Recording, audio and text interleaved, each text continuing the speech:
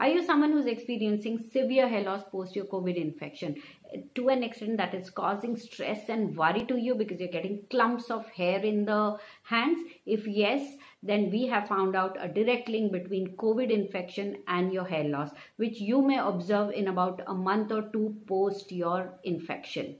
Now, how does it really happen? Let me give you a little bit of a background. In a general scenario, in a normal condition, our hair, about 10% of the scalp hair is into shedding phase. So you have a little bit of hair falling every single day, but it's only within 10%. But in COVID, this 10% moves to around 40%. So, about 40% of the hair on the scalp is ready to fall down. Up to that, you can imagine that's why that severe hair fall happens. Now, why does it really happen? Whenever the body is under attack with the virus, it goes into a fight or a flight mode. That means it conserves all its energy towards the vital organs like the brain, the heart, kidneys, and your liver and your metabolisms, etc. But since hair is not an organ, it is just an attachment, so the body prefers not to give it nutrition. It's okay to let it go and conserve all its energy towards the vital organs. So hair starts getting nutritional less, it gets less blood supply and energy, and thus goes into a shock. Now the moment it goes into a shock with no lack of blood supply and nutrients, it breaks and it falls. That's the reason why it happens. And in COVID, what happens is basically the virus per se is now seen to cause inflammation at the hair root level and leading to the breakage and damage of the hair follicles. It also could be because of the stress of the disease. If you are home quarantined or maybe hospital, the entire stress that you've got corona, that also may lead to hair damage. Of course, along with that, the nutritional deficiencies. Suppose if you have preceding iron and B12, D3 deficiencies, that may lead to in corona. As it is, you don't feel like eating in the illness, loss of taste can be one. So nutritional deficiency can further aggravate the hair loss. It also could be lack of sleep. You have headache, body ache, you're not well, you can't sleep for a long time, you're already quarantined. All of this, the entire aura of the illness also can lead to hair loss. So I'm going to tell you what are the common characteristics and pattern of hair loss, what we see post the COVID. First is diffuse hair loss. That means the hair falls from everywhere and it is so severe that it's actually in the form of bunches, in the form of clumps. You can see it on the pillow, on the floor, in your washroom sink, everywhere. The second is alopecia areata. It's like coin like about a rupee or a 2 rupee coin. You see it on the scalp in the form of bald areas, and that's called as alopecia areata.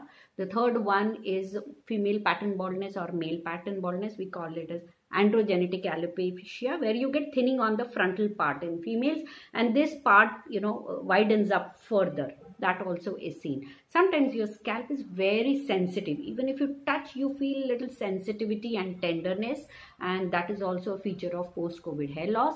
And sometimes when you even touch the scalp, you have hair coming on the hand, and that's called, that actually if you give a little bit of a tug to the hair of the scalp, immediately a few strands will come, and that was not a feature before. So this is called as positive hair pull test, and this is also one of the feature of COVID hair loss. So you have diffuse hair loss, you have alopecia areata, you have androgenetic alopecia, you can have pain or tenderness, and you can have a positive hair pull test.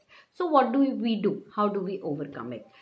Now, post-COVID hair loss is reversible. The good news is that it is treatable. It is absolutely controllable, provided you approach a dermatologist as soon as possible. Because we cannot ignore it, we cannot wait for that 40% of the hair to fall down and then start building it up again, because then by that time the damage is already too late. So don't ignore, visit a dermatologist, and the treatment is pretty conservative. You have to go high on proteins, so dietary protein content like your eggs, chicken, paneer, your green vegetables for antioxidants, because here we are talking about stress to the hair roots.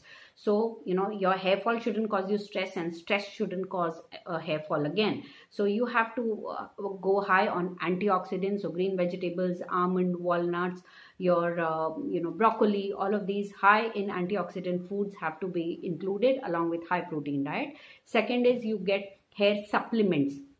in the form of tablets which have all these micronutrients, vitamins, iron, everything. Those have to be taken about 2 to 3 months, and after that you have medicated solutions which can be given by your doctor to apply, which are like protein and multivite solutions for about good 2 to 3 months, and these three will be good enough to take care of your post-COVID hair loss and arrest it for next 2 to 3 months. What you don't have to really do is avoid harsh chemicals, harsh blow drying, of course, repeated styling products, or maybe harsh shampoos and conditioners you should really avoid.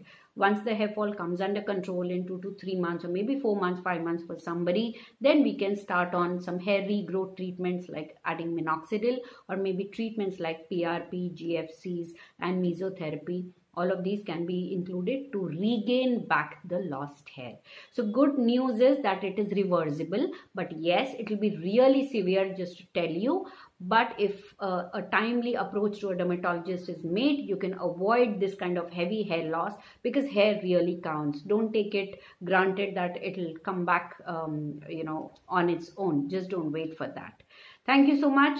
Please get in touch for any kind of post-COVID hair loss treatment or inquiries at our clinic. The numbers are given below. Comment below if you really liked, and share to all your friends, because this is almost like a second and a third pandemic. Thank you.